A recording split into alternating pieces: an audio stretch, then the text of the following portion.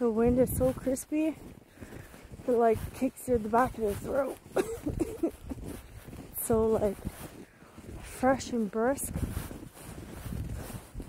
Negative 39 where Trapper Mike was staying at the beginning last night.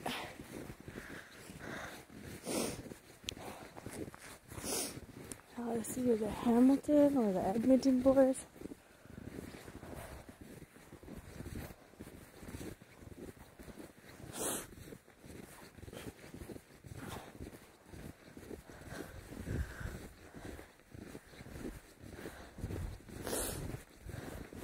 That way.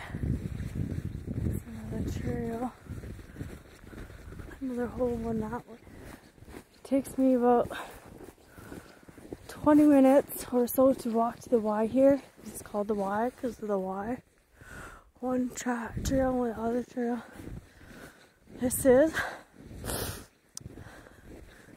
Okay, so there's a creek over here and it runs. Well, this one runs into this one. And then there's stuff behind too, like behind. Then there's a thing here, and the other one is a little pond, or whatever that runs in. There's a creek that runs into this one, and then all this runs into here. There's actually a pipe. The loggers put like years and years, like 1910 ago, so that everything flows around and stuff, I guess, so that we can drive on the dirt so it won't flood. And there's the other one that's connected to this one, which then goes over here. And there's a big ass thing, and then the creek goes all the way behind where we were staying at before. And then you climb down a cliff, and there's a little creek there. It's pretty neat.